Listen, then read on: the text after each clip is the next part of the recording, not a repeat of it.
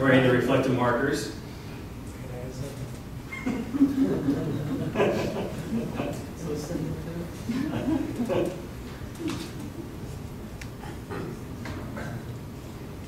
And then my second bowler is right here. Does anybody know who this is? Mike? It is Mike Fagan. So you guys have seen and heard a lot of Mike this weekend, but he likes to hang out here, so we get to use him.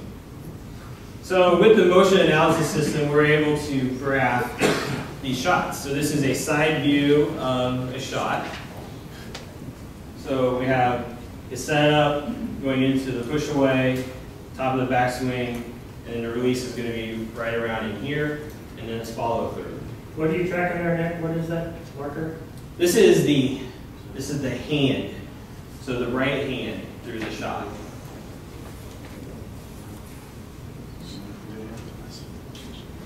And then what's great about exporting to Excel is that we can put another shot on top of it and see how consistent they are. Now, Mike would normally be a lot more consistent than this, but in the lab setting, there weren't any boards for him to line up on. All he had was a piece of tape to kind of help him line up longitudinally from the foul line. But left and right was a little bit off because he didn't have anything to really line up on. But even then, you can see how consistent he is in the shape of his swing. He started this one a little bit lower, but he got it up to the same point, and the roundness is very similar to the first shot. And we can look at a third shot, and you kind of split the difference between the two of them.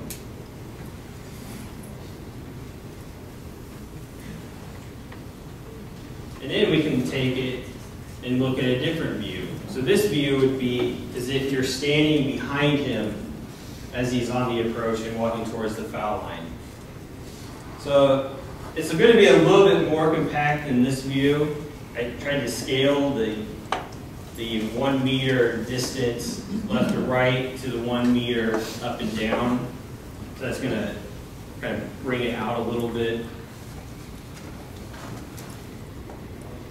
And you have to notice that like this distance right here is only going to be about 20 centimeters, so it's very similar, much more compact than what it appears to be. But we can, once again, add another shot. So we see that the second shot, he actually lined up to the right of the first shot.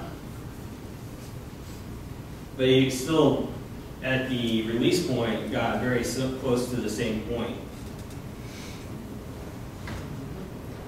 So it means that he's very target-oriented a little bit.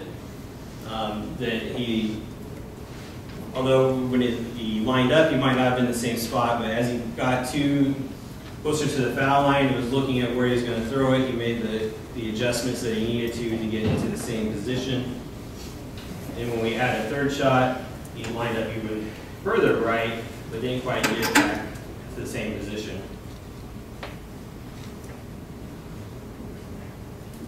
Nick, are those 3 shots in the back the same 3 shots?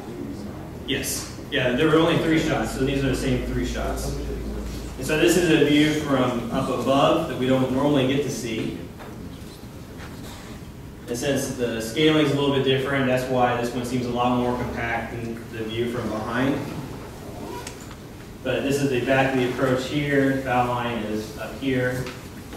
So he has this push away, and he comes back, and he goes forward. And then that's shot 2 on top of shot 1. And then finally with shot 3 as well. So this is going to give us a lot more ability to really look at how consistent a player is, and really look at, with the combination of cats, being able to find a bad shot and look at it and see really what is going on. Is it a push away issue, or is it just an alignment issue? Are they setting up in the same spot and have shots that go different ways, or are they lining up completely different? So this gives us the ability to look at it more accurately and more intuitively as to what is going on. So now we can look at the position and velocity of the swing. So this is still with the hand. So in the graph above, there's actually 3 shots here, even though it only looks like 2. So this is how high his hand is from the ground. So this is the ground here, and this is over time. So this is really looking at his timing and how consistent his timing is. So what we did is we just sync it up to what we feel is his release point, which is going to be the minimum point. So the closest he is to the ground, and we just set those time frames up and then went backwards. So this is his push away, the bottom of his backswing as he's bringing it back, and then the top of his backswing, and then the release point and his follow through. So by getting the position data, we're able to get velocity. So this is actually magnitude. So this is a combination of all 3 coordinates, X, Y, and Z velocities. Basically, in order to get that, you take the square root of all 3 axes squared and added together. And that gives you magnitude. So we're graphing that. So as we see, as he gets into the push away, the velocity of his swing increases. And then as he starts to go up into his backswing, it decreases. So right here is going to be the minimum of his swing. And it's right in line with the top of his backswing. And as he comes down, the velocity of his swing is going to increase up into the release point, and then as he gets into his follow through, the velocity is going to decrease. So I was asked last night what the velocity of a swing is. Well, for Mike, the max velocity is right around 8 meters per second. So 8 meters per second is about 17.9 miles per hour.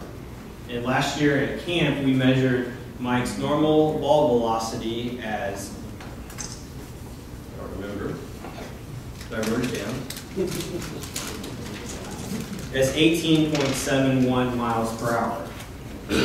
So that's pretty close to what he was at. So the highest point of his arm swing is right about his normal release velocity. Now in the laboratory setting, he's having to walk over panels that aren't fixed to the ground, so it's going to be a little bit uneasy for him. So I'm sure that he wasn't throwing it as fast as is normal in the laboratory setting. So that's probably going to be pretty close. So for Mike anyways, his release velocity is pretty similar to his peak max velocity of his arm swing.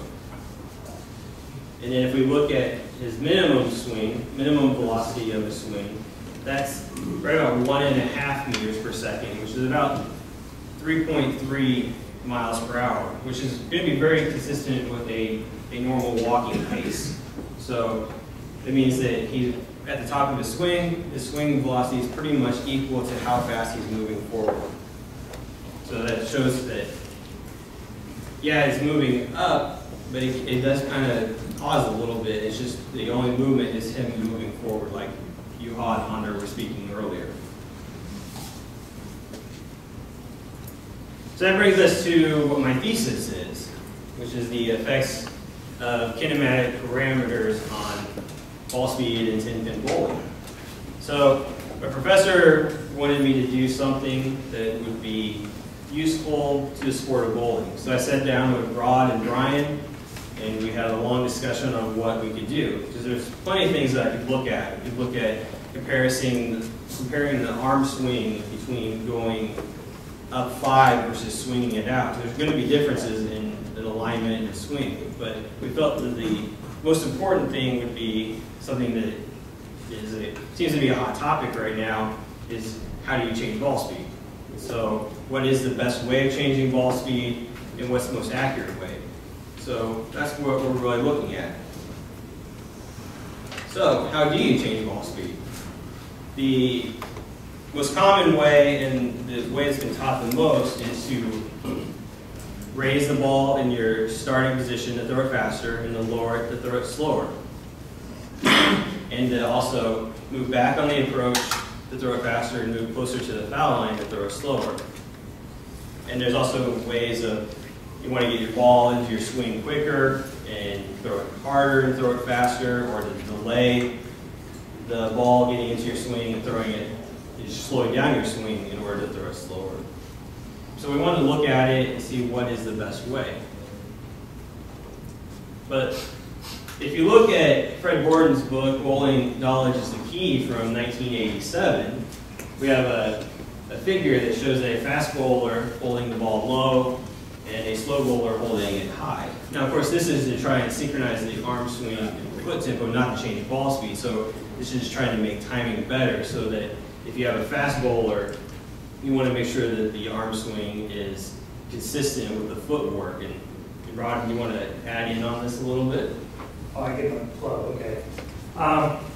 This has kind of been, you've seen this in the literatures and teachings for a long time, that if you had fast feet, you wanted to keep the ball down low, because you want to have your ball, your feet in synchronization or timing at the release. If you had slower feet, you want to hold the ball high. Well, that made sense, get everything timing, but we were still teaching to throw the ball faster, you hold it high. Well, wait a minute, is that going to make you slow down your feet to stay in time?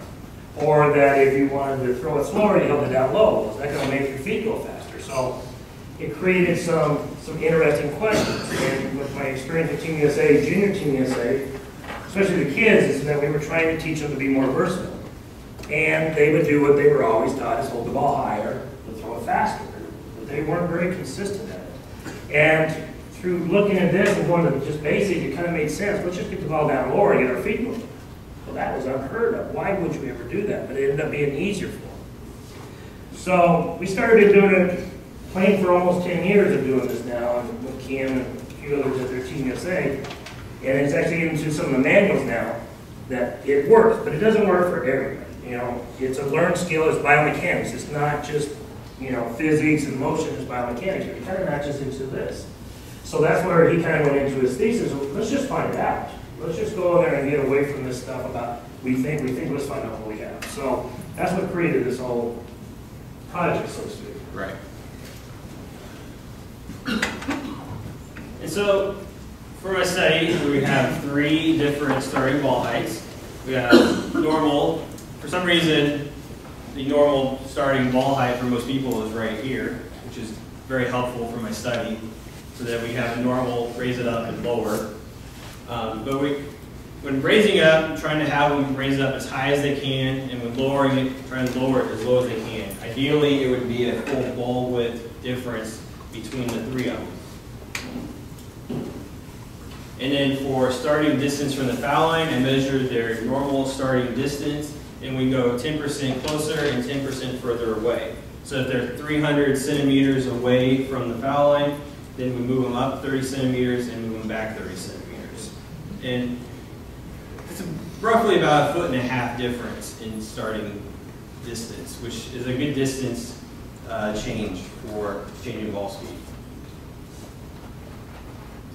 So different test conditions that we're using, we're doing while standing normal distance from the foul line, raising the ball up and throwing both fast and slow from this position, and then lowering the ball down and throwing both fast and slow from this position. And then we are moving further back from the foul line, trying to throw it faster while holding the ball up higher, lower, and then also in their normal position, and then moving the closer distance, normal, higher, and lower, trying to throw it slower. So in summary of the test conditions, that means that there's 11 test conditions. So if anyone has done research, that's a lot of independent variables and a lot of different test conditions. And when doing my prospectus interview with my professors on my study, they got really uneasy with this. In fact, a lot of it's just because of the statistics that go along with it. Because I'm actually going to have to do 2 runs of statistics, one with the changes in distance and then one where they're all standing in their normal position. In fact, one of my professors sat back in their chair and went like this because they were so frustrated with how many conditions I'm going to have. But the study really wouldn't be worth doing if we didn't look at the whole picture. And so that's why we have to have all these conditions. We want to look to see what the effect is of the height, changes in height, and also the effects of changing distance and what they are interrelated to each other. So we're going to do a minimum of 5 shots each for each of the conditions. Like I said earlier, that with the direct linear transformation, this wouldn't be possible because that's probably a year's worth of processing and digitizing just on one person. And so that's 55 total trials per person. I'm going to do at least 20 individuals. So with methods, we have Stephanie here wearing the reflective markers. We're using 8 optical cameras with 56 markers for a static trial and 35 markers for dynamic. So with the static, we're including the medial side of the body, so the inside of the knees, inside of the ankles, inside of the elbows, where during a dynamic trial we can't have those because those markers would get in the way of the movement and make it very unnatural feeling and difficult to get real results. But through the process of motion analysis with computer programming, we can actually reconstruct the data of where these markers are in order to get the full picture without having them during the dynamic trials. So we're able to get rid of 20 markers without having any negative effects to the data. And for my study, we're actually using 3 digital video cameras as well, with tape placed on the bowling ball, because we can't put markers on the bowling ball because of how the bowling ball flares. The markers would get in the way and it would disrupt ball motion, and they'd also get lost in the machines at the end of the lanes. And Rod would get mad at me because they cost $5 a piece and it just costs too much. So we have to use reflective tape, which means that I have to actually go in and do direct linear transformation on each of the shots just to get the bowling ball. Because by having the bowling ball included as a segment, what we're able to do is really fine-tune the exact time that the release point happens. And from there we can get a better idea of the kinematic chain and the actual timing of the motion of the hips and the arms, like Under and U-Haul were talking about earlier with the elastic tension and the rotation. We can actually measure that a lot more accurately if we have a release point. This was one of the areas that was really tough to explain to his professors, because you got to understand the bowling ball, and bowling ball flares, and it's not on the hand, it's going to move around. And they couldn't understand why we couldn't put static marks on the bowling ball and have it be there all at the same time. Because there's so many more dynamics going on, especially once the ball is released, you have that flare. Well, why can't you put some tape here? Well, we're tracking the shots as well. So he's tracking it with cats going down the lane. So you don't want to roll over reflective tape, it's going to change the ball motion. So this was a tougher study than a lot of people thought. Yeah. And I forgot to mention that I'm doing it on women, because women have had less studies done on them in bowling, and so we feel that it's important to include them on some groundbreaking data. And it's also one less variable to just include women and not men, because men would include a whole other scenario. You have gender to deal with, but also they do change ball speed a lot differently. And by just looking at women, there's probably going to be a lot more useful information to transfer over to developing male bowlers and ones that have not figured out a system of changing ball speed on their own. We can use it to develop a system for them that's going to be more accurate and more useful for them. And then, like Rod said, we're going to be tracking the ball motion, so we're using that through CATS and through shot repeatability analysis.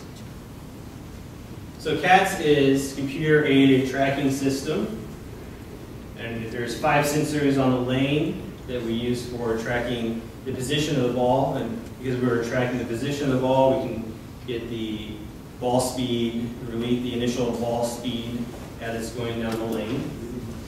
And we'll be able to look at release velocity range, target arrow range, breakpoint range, and then the launch angle range.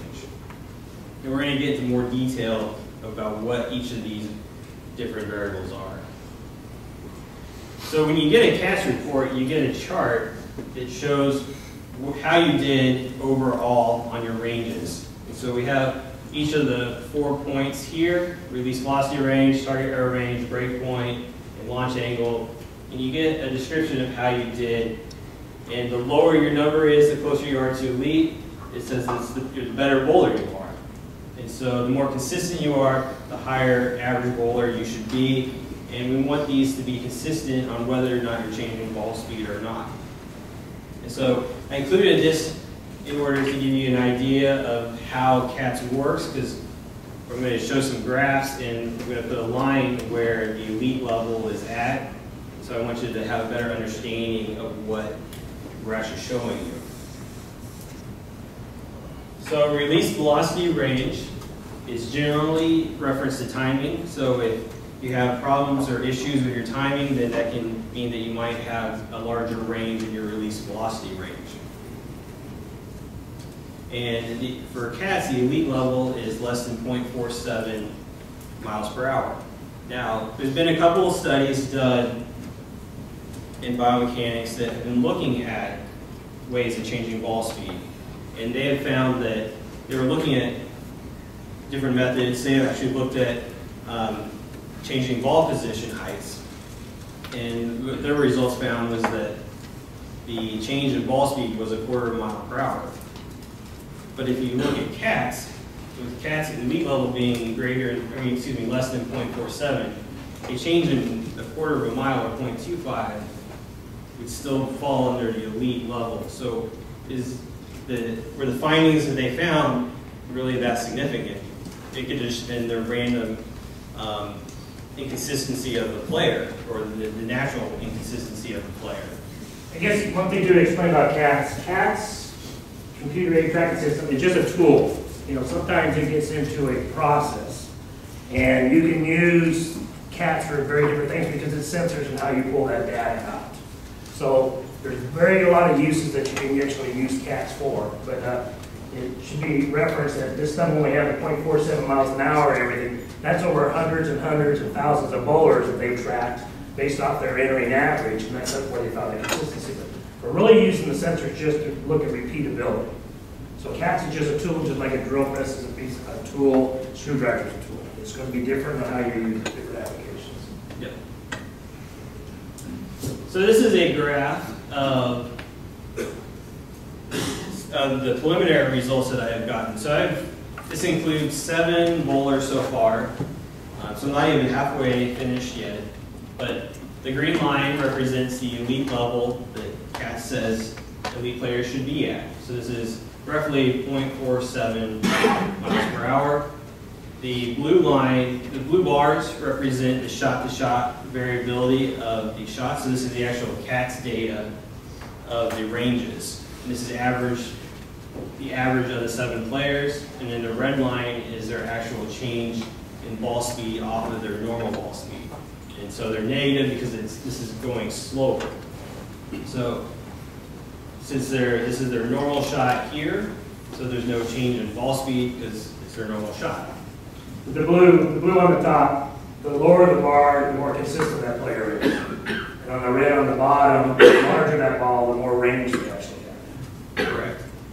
So this is my coding system, so I'll try. The first letter represents the speed. So S means that they were throwing it slower, and here means that it's their normal speed. The second letter represents the ball height. So H is for high, L is low, N is normal. And then the third letter is their distance from the foul line. So C is closer and N is normal. So as you can see, standing closer with a lower ball position, they actually threw the ball the slowest on average. And holding higher and staying closer, they didn't throw it as slow. But their range was a little bit more consistent compared to holding it lower and throwing it slow. So they have a little bit better results in change in ball speed, but their shot-to-shot repeatability was better when raising it up. Now you have to keep in mind that these bowlers have all been trained to throw it like this in the SLC column. And they haven't really practiced or been trained to throw it in this way. I just told them to do it. They threw a couple practice shots and then they did it. Some of them, with some of these conditions, had a very difficult time in their initial practice shots of even getting started, getting the ball into their swing, because it was very unnatural and uncomfortable for them because they hadn't practiced it. But as you'll see, we'll talk about some other areas where even though they weren't as practiced with it, their shot repeatability was a little bit better. Yes? So, just so I understand, by looking at the fourth bar, by all of your 7, by raising the ball up and standing in their normal spot, they all improved their consistency? Yes. This one they improved their consistency and they slowed down their ball speed about 0.2 miles per hour. So that's where, that brings us to a good point, is that a lot of times when bowlers feel like they're in a funk or in, like they feel like their timing's not good or they're just not throwing the ball well, just slight changes in their ball height can actually get them more in sync so they actually start throwing the ball better. So that's one easy tip that a bowler can change on the fly without having to practice much or getting a whole lesson. Just raise it up or lower it a little bit in competition in order to make sure they start throwing the ball better. Okay. So we can also look at throwing faster. So now the red is in the positive because there are increases in change in ball speed. So now the first letter is F for fast instead of S for slow. And then the last F is for further away. So the green line represents the elite level again. So when raising and lowering their shot-to-shot repeatability, looks like it's very similar. And once again, the traditional way, the way that most of them are trained to increase ball speed, they produce greater results or greater change of ball speed, but than the non-trained way. But over time, this training level could actually increase once they become more used to that type of bowling. I think one thing that these 2 charts really show too, that you have to do whatever way you use, you have to use the ball height and starting position together. That's where you're going to see the biggest increase of consistency and variation in speed. If you get into these charts and you look at just changing ball height without changing distance, it's not as consistent, whether you're going faster, slower, higher, or lower. You want to use both of them at the same time. Right. Yes? Nick, did you actually ask them how they were trained to bowl, faster or slower? I would say that 6 of the 7 were trained to raise it up to throw it faster, and lower it to throw it slower. Okay. The only one that would be different is Kim, because she's actually practiced both ways, more so than the others. And she's that. So next is target arrow range. So this is a targeting reference, so looking at more of what they're looking at. This can be affected by arm swing as well. So if there's problems with their arm swing, that can affect their ability to hit their target. If the way they look at the lane can affect their ability to hit their target as well. And for all the bowlers, they were told to target the second arrow for consistency from participant to participant. So when they changed, when they were going faster, they didn't move over and go up 5 or go slow, they didn't move in. They were all, for all test conditions, they were bowling on sole, oil pattern, and targeting second arrow.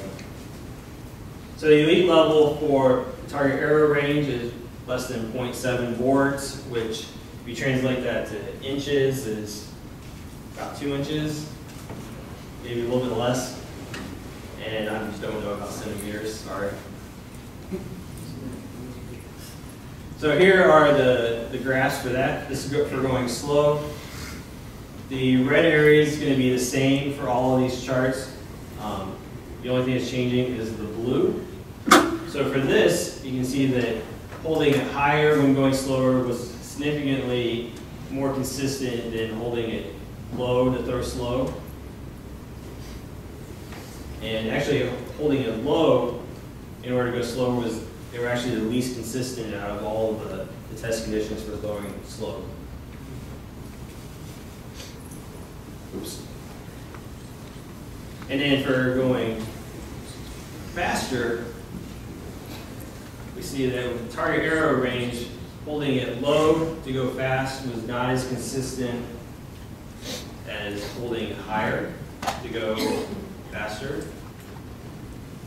But they were still pretty close to the same and still better than the other conditions other than holding it low and standing in their normal position. That's what was kind of interesting, is that they're standing in the same spot, holding it low, they go faster. They were actually more consistent than holding it higher and then standing in their normal position. So there's a little bit of variability from here to here based off of how close and how farther away they were from the foul line. So is there anything that when they raised the ball, tried to throw it slower, the same distance, they were more consistent, and the same thing here, when they were at their normal, it actually ended up being more consistent. So this was something that we didn't anticipate seeing. Yeah. Nick, Yes. do you have data how, when they changed the height of the start, how much actually the height of the backswing changed? We will. Once I process the motion capture data, we'll know that. That's actually one of my variables as well.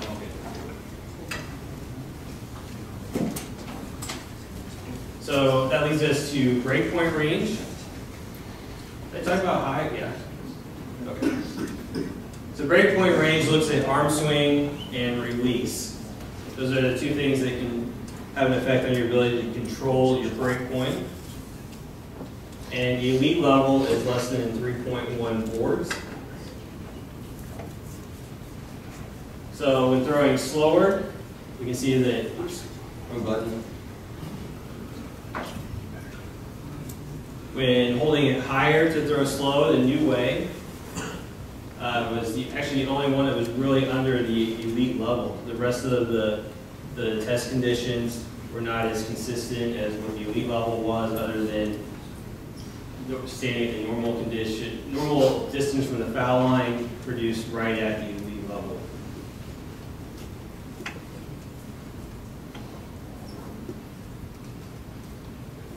And so far for throwing fast, we have similar results. We're holding it low to throw faster, produce better results below the elite level, and a little bit better than holding it higher to throw faster.